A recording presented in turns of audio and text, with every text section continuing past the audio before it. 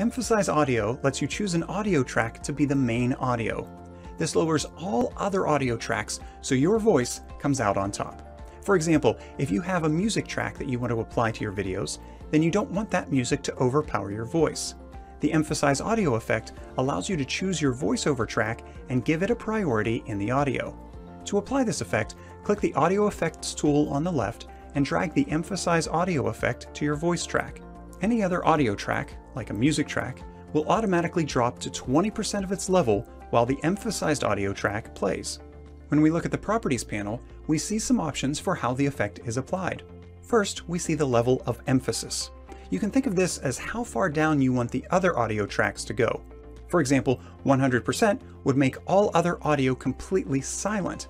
The 80% default is probably where you want to keep things. If you wanted more background music, you could lower the emphasis to 50% or less.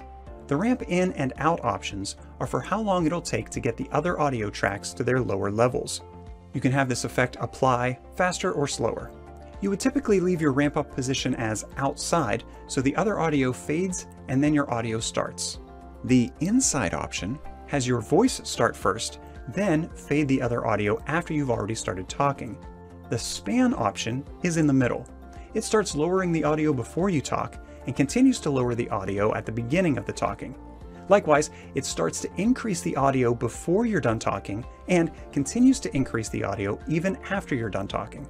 And if you move the clip to another place on your timeline, the background audio lowers wherever the clip is.